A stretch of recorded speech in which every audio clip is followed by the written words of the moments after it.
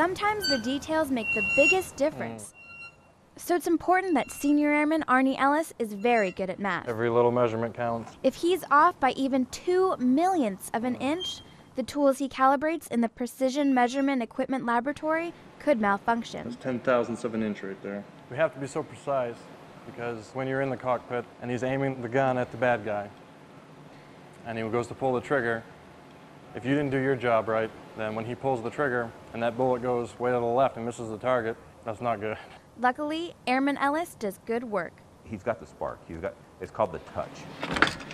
You have to be able to get repeatable, consistent readings in this section.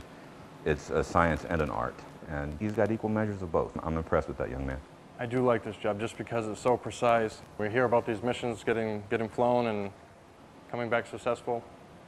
We know we did our job. Airman Ellis's job might be in a back shop away from the limelight, but his attention to the small details helps make the mission possible and safe for the rest of the Air Force. Zero it out. Airman First Class Danielle Colberg, Aviano Air Base, Italy.